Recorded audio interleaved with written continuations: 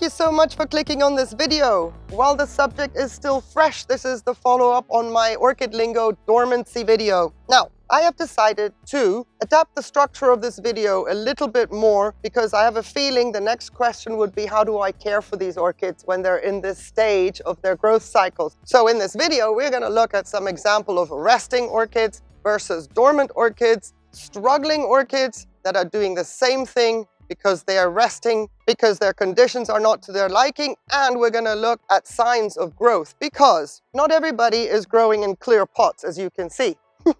Root growth is extremely important to also understand when an orchid is coming out of rest mode. It is not always a new growth that triggers the start of the orchid is in active growth. We have to look at root growth as well. But I want to bring it down to a simple point. Based on the question that I posed about a blooming leafless orchid, is it dormant, is it actively growing, or is it heading into dormancy? And the answer to that question is, if there are no leaves on an orchid, it cannot photosynthesize, so it is dormant. The blooms themselves are drawing energy from the reserves of the structures behind it. That is the most obvious to be able to see on Catasetinae. But we also have dendrobiums that drop their leaves, bloom on deciduous canes, and then they start their new growth. So my question in that video was not meant to confuse. I do apologize if I've confused anybody. The question was merely, my orchid is blooming. Is it dormant? It's supposed to go dormant. Is it waking up? Or is it in active growth? What's it doing? And the answer is, if there are no leaves, there is no photosynthesis, to a degree that the orchid can be considered actively growing. But the reason I changed the structure of this follow-up a little bit is because there could be also confusion between the words resting and dormant. What is the difference between the two? What makes an orchid dormant? What makes it resting? And I just touched upon the subject of leaves. There is no photosynthesis, therefore the orchid is dormant. What about the ones that are doing nothing but have leaves on them? Including that one over there, and we'll get to it. They are clearly photosynthesizing, but they're not doing anything, so they are resting. That is the difference between the two. Dormant and resting can have the same time frame as well, anywhere from 6 months to 9 months. But if an orchid has been hybridized to the hilt because of faster growth, more blooms throughout the year, speeding up metabolism, then all these factors I'm mentioning right now could be out the window. But that is because the orchid and its whole cycle has been tampered with, bringing in more of a parentage that is much more vigorous and floriferous. Orchids already grow slow enough compared to any other plants, to my knowledge, that breeders are also encouraging to get faster growing growths and faster blooming, and hopefully 2 bloomings or 3 bloomings depending on your climate a year. So when we talk about resting and dormant, we really are zeroing in on species or primary hybrids where we can actually see the pattern and habit of a parent doing what it's doing in a primary hybrid, or as is the case in species, it's very evident and obvious they're going to do what they're going to do because there's no interference from any other genes. Now, I'm also going to be talking about the care because the care is very, very similar. And the care also is similar not just because I'm growing in leca self-watering, but if you're growing in organic media, same care applies. I've got my Laelia perenniae here to the left. This orchid is literally resting for 6 to 7 months of the year. And considering the conditions that we've had in the past 6 weeks, she is not even coming out of snooze mode yet because I don't have any active root growth. I'm not even expecting a new growth at this point in time. If all goes well, by the end of May, mid-June, that's when we'll see any kind of new growth, triggering the active growing period. New roots here should have arrived by January, but again, the conditions aren't favorable. And what does that mean? Resting and dormant orchids do what they do because the conditions become harsher. There is no water. There is no precipitation. They have to survive on the little bit of dew that they might get morning and evening. If there is very, very high airflow, that dew is also very quickly evaporated, Given there is no precipitation, there is also hardly any nutrients that they can draw upon in order to grow. The light is so much harsher as well because the majority of our orchids that are deciduous and go into dormancy or rest mode, they exist in areas where the forests lose their leaves and they get direct sun. And quite often they get hit with more sun during this time of their growth cycle than they ever would throughout the rest of the year. In the case of Rupiculus lalias down here, they of course are on cliffs as a majority, but in the summer they are covered up with grasses and the pampas grass and bushes and all that kind of vegetation. Come the winter, the grasses die off and they are exposed on these dry cliffs to the extreme light that the winter can throw at them. Now granted, the temperatures are lower, but still the light levels increase because the vegetation around them decreases. Very, very stressful time. So they shut down because they only get teeny tiny bits of dew. And imagine how quickly dew evaporates on a rock. So the resting and dormancy period is self-preservation mode.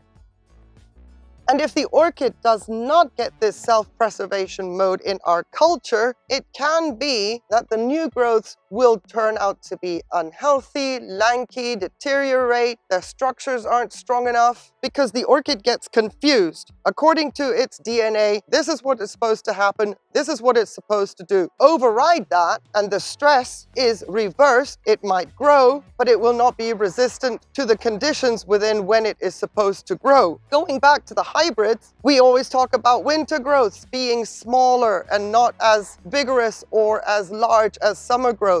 And if you do that with species or primary hybrids and force them into doing something that they normally wouldn't like to do, in our private cultivation, that is going to be a detriment to the orchid. It is a form of stress. Resting them, letting them rest, letting them go dormant, gives them the opportunity to do their own inner reset, and then hopefully they'll come out of snooze mode and do what they're supposed to do it well. Not adhering to the rest period will either be a waste of money, stress to the orchid to the point of killing it, or result in weak, lanky growths that will not be of any benefit to the orchid long term. Now, you don't need clear pots to understand what it is that you need to do during your rest period for your orchid. If there is no active growth, there is only the necessity of a trickle of water every once in a while. So I have a leafed dendrobium here. Isn't that amazing? This is Memoria Christa Erdmann. It has its leaves. Normally when we talk about resting dendrobiums or dormant dendrobiums, winter resters, they're deciduous. Not in this case. But it is not actively growing. I have no new growths at the base. There is no active root growth either. So this orchid only ever in my setup gets a trickle of water to maintain the dampness of the microfiber. And that is what is also necessary and required in organic media. In my opinion, an orchid never is without a teeny tiny bit of access to the dew. Because our media doesn't dry out in a leca and self-watering setup, a trickle is all that it needs, maybe every 10 days, depending on how much airflow is in your environment. When it comes to organic media, the organic media also holds on to water a little bit longer than it would out in nature, but still a little trickle here and there just to simulate the access that they have via the dew. My Schilleriana here has not been doing anything for the past 4 months either. That is her normal cycle, but she's starting on roots. This is a great indicator for me that, whoa, we are getting close. But one root is not me saying she is in active growth now.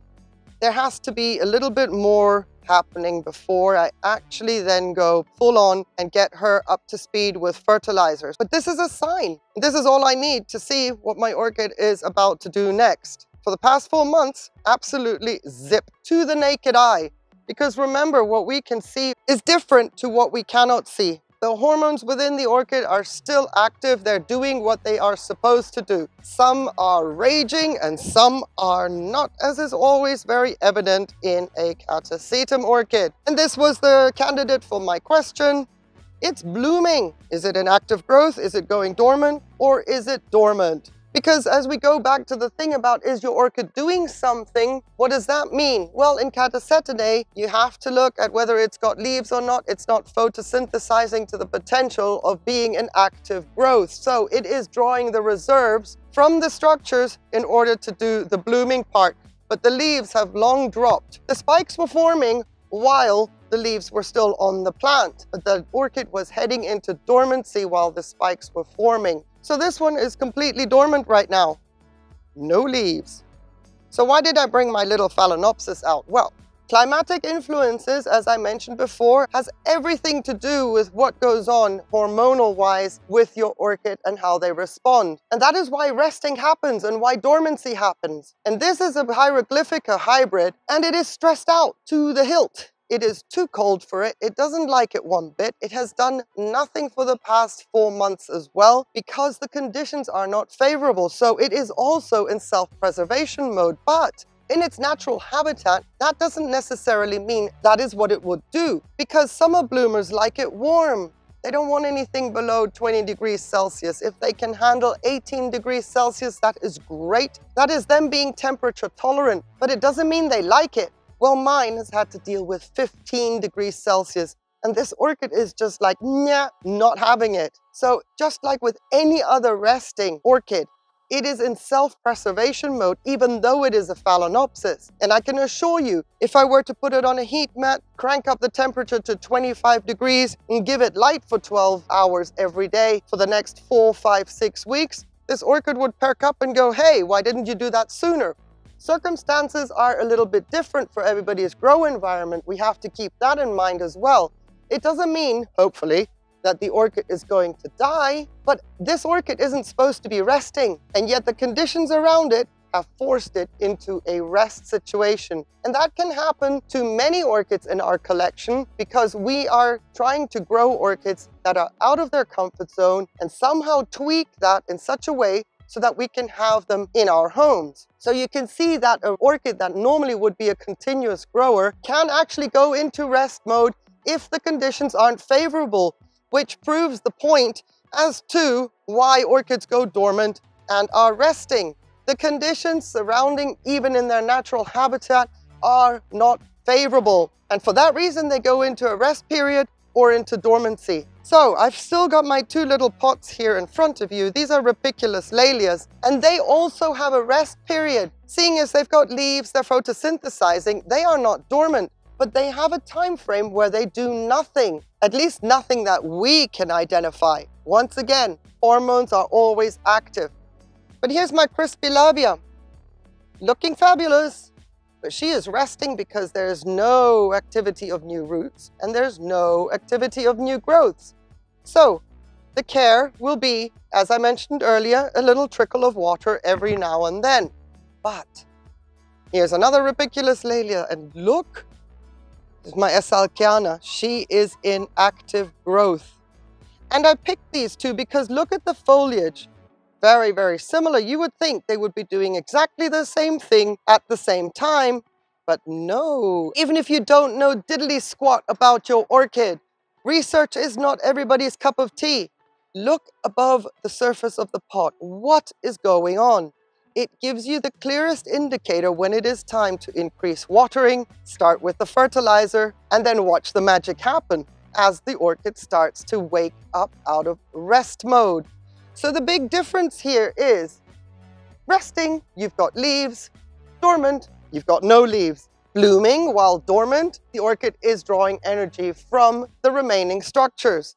The care, bright light, not to the point of burning the structures, but bright light and a trickle of water every once in a while, just to make sure that we simulate dew point for these orchids that really, really never go without water, including a Bletia or any terrestrial orchid that would lose its leaves and then start out fresh when the temperatures rise again. There is a lot of water stored in the surrounding media where they live out in nature, and they do draw from that during periods of drought. A lot of water gets saturated from the dew into the ground where these terrestrial orchids live, and they will draw from that. And if you're still with me, thank you very much. If you're thinking about peonies, well, peonies go into the fridge. If we can't give them the cool down that they need in order to be able to go dormant and then survive and then wake up in the springtime, they go into the refrigerator. Now, of course, you say there is no light in the refrigerator, but that would be the worst case scenario if you don't get a climatic cool down for these orchids to be able to do what they do in their pot without us having to lift them. But peonies can take it really, really cold, not to the point of freezing, but really cold. And if a climate doesn't allow for them, it's better to keep them in the fridge from desiccating, because the humidity in a refrigerator is also very high and it is colder because that keeps the storage organs intact. And then it wakes up. Now, I had a whole bunch of notes for this video to keep a structure, because I can go from one subject to the next and then all of a sudden another question poses in my head that I would like to address, but I call those my rabbit holes. And it's okay for me to go down my rabbit holes, but I do not want you to have to do that as well, together with me. It gets messy. So I'm hoping that this video isn't messy. I did take notes for this video before to stay structured. And again, I've deviated away from those notes. I'm going to accept this video for what it is. And I'm going to let you tell me whether it made sense, whether it clarified resting, dormant, and then coming out of resting. And also the fact that 6 months to 9 months, your orchid could be resting and there's nothing you really need to do except give it a trickle of water every once in a while. Just let it know that you're around and you're waiting. Whenever you're ready, orchid, I'm here for you to wake up. Let me know in the comments below how you felt about this video. I apologize if I was talking in circles, but I am curious to know your opinion and my attempt to clarify what our orchids are doing, why they're doing it, why they should be doing it, why we should let them do it, and what we need to be doing while they're doing it, and then what we need to look out for and be ready to react when it comes to introducing water and fertilizer. Oh my goodness.